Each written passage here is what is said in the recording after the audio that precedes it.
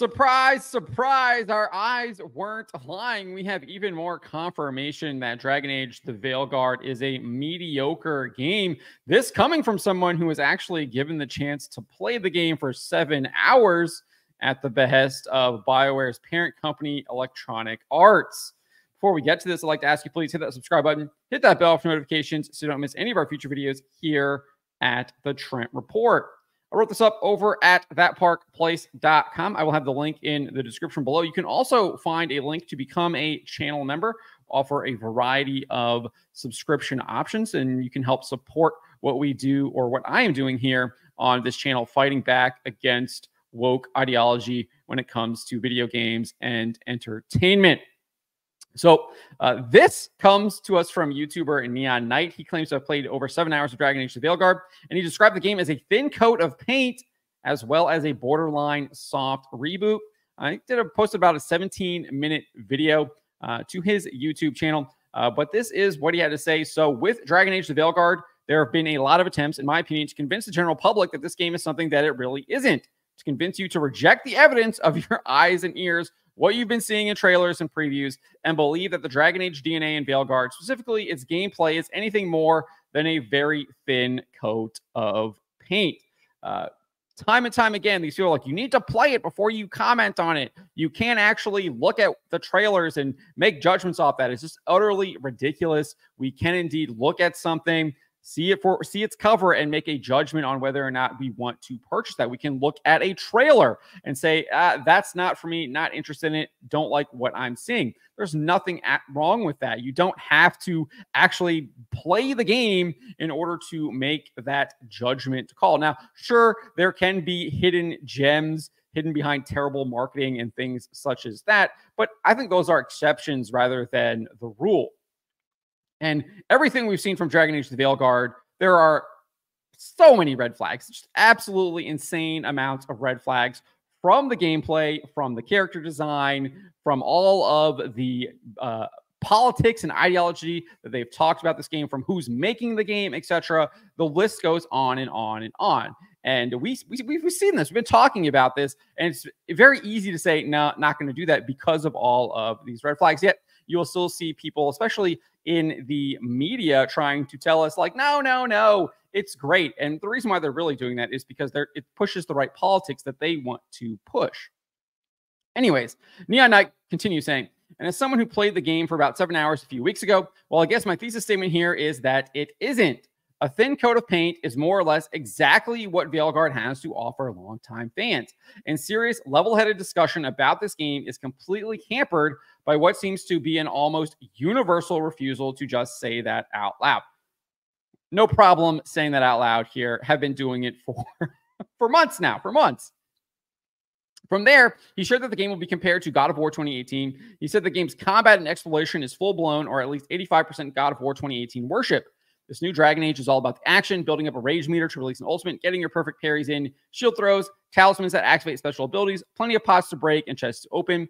You get it. Point is, somebody really liked God of War 2018 and said, why don't we just do that and be done with it? So he actually does talk about the combat later on in his video, where he says that it exceeded his expectations. However, he had already lowered his expectations, knowing that it was going to be this very action-oriented combat system.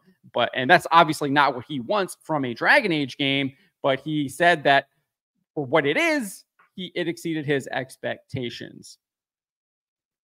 He then noted the game will also be compared to the Guardians of the Galaxy game regarding its tone. He said, this is the point of the video where some of you recoil in horror and maybe projectile vomit, but it's also the point where at least some of you are probably thinking, hey, those are two not bad at all games. You could do much worse in terms of comparison. And yeah, if you're thinking that, I completely agree. However, he does say this: these two games are not what Dragon Age fans are expecting a Dragon Age game to be compared to. He says, there's no denying that the Dragon Age fan base of just 6 months ago, before the trailer release, would have torn that imaginary person apart for merely suggesting such a thing. Yet ultimately, that's the type of game BioWare have made here. So if you were actually trying to compare these two games 6 months ago, people are like, what are you even talking about? That doesn't sound like Dragon Age at all, but that is what they have created with the Veilguard, is basically what he is saying there. And the tone here with the quippy Guardians of the Galaxy, I didn't play that. I've obviously seen the movies, seen what they've done there. I watched some of the trailers and things like that. It did look like it had kind of that movie tone to it. And that just doesn't really fit into Dragon Age. The quips and everything like that, especially if it's like constant, no. And that's been a big problem with entertainment in general. They're always trying to do these quips now, and lots of times it just doesn't fit with the movie or the characters that they're trying to tell stories around, or even the stories that they're trying to tell. It specifically fits like Guardians of the Galaxy, and they've tried to ape that throughout almost everything in entertainment, and it's been an abysmal failure on that front. He then went on to claim that BioWare, quote, tried to make a very palatable game here that could appeal to everyone instead of directly targeting their own fan base, and hopefully breaking out from there. The ideal approach, in my opinion, obviously targeting your own fan base. And this is what we see. They don't actually try to target the fan base of the game. I'm not sure if he's saying that they're trying to be general here. I think that this game is hyper targeted towards a certain segment of the population. He doesn't really comment on any of that throughout his video at all. Doesn't make any mention of any of that stuff, interestingly enough.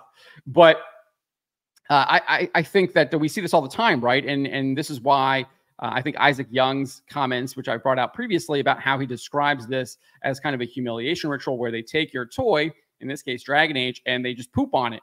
And then they want you to still play with the pooped on toy as like, look, I took your toy, I pooped on it, and now you still have to play with it.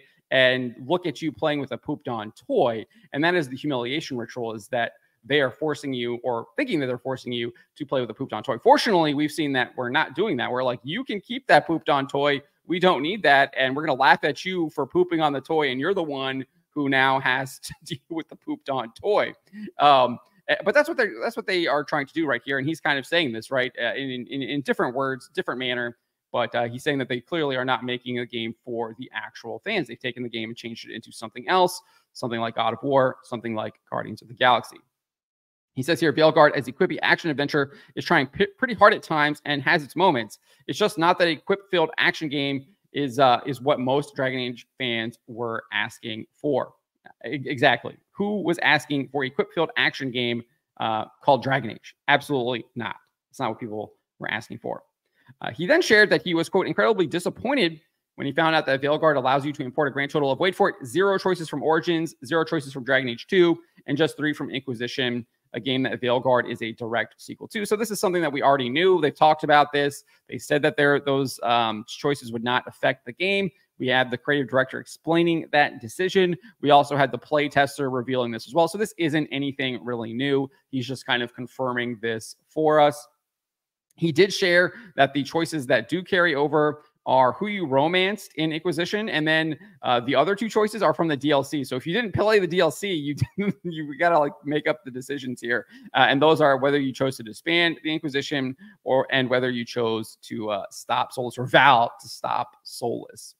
So those are the only 3 choices that actually matter in this game. And he says BioWare are doing this very strange thing with Veilguard.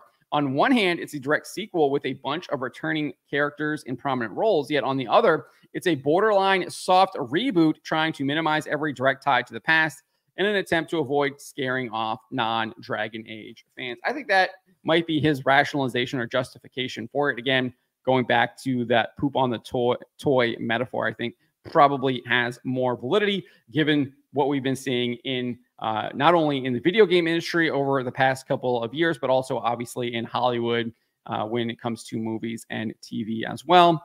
Let the past die, kill it if you have to. The slogan from The Last Jedi, spoken by Kylo Ren. That is pretty much what these people believe. Let the past die, kill it if you have to. And they do it by pooping on the toy, right? He says these decisions take what made Dragon Age stand out and reduce it to a shell of itself. Yeah, not hard to see that. Not hard to see that. He said that he later in the video, he described Veilguard as a very linear game, or at least it feels that way 99% of the time. He says that, sure, you can choose the options that you want from the Lighthouse base of operations. You can decide what mission you want to do.